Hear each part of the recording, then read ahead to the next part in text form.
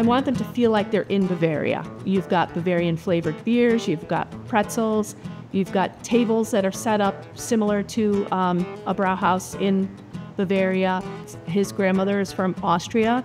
My father was in the Air Force and spent a lot of time in Oberammergau, Germany, so we wanted to stick on a Bavarian theme. We started researching what beers were popular, what interior of brew houses in Germany look like. The wood carvings were all done by my stepmother. She learned to do that in Bavaria. All the nutcrackers, a lot of the decor came from there, from my family. So we started out as a home brewing hobby. I actually started with making wines, and he saw how much fun I was having, so I bought him then a beer brewing kit. We talked about, oh, someday maybe we could do a winery, something like that, and then researched into what consisted of getting a license for both areas, including brewing, and it was a little bit more in our range to do the brewing. We purchase our wort from a company called Smart Brew. The wort is made in either Dusseldorf, Germany area or New Zealand. The majority of our wort comes from the German facility. It comes here and really we're fermenting it.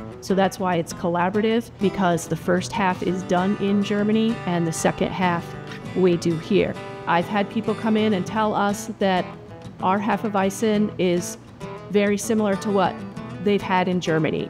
I've been to Germany and tasted it, and it's just like, you go there, Weissbier, that's a Hefeweizen. The other one that was a big seller in the beginning was our Bock beer.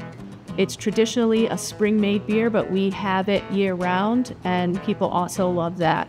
So those three we will always have, including an IPA. Even though IPA is not a German beer, a lot of people really like IPA, so we try to have that on hand. New York used to be one of the highest producing hops. I've used New York State grown hops for the Bock beer, for example. They're out there, and there's more and more. As I can get a hold of them, I will use them so that I can have that New York State piece into our beers. To me, when people think of New York, they automatically think of the city, and they don't realize how beautiful upstate New York is. I've actually had someone come in from Germany and tell me this area looks like northern Germany, where there's a few less mountains.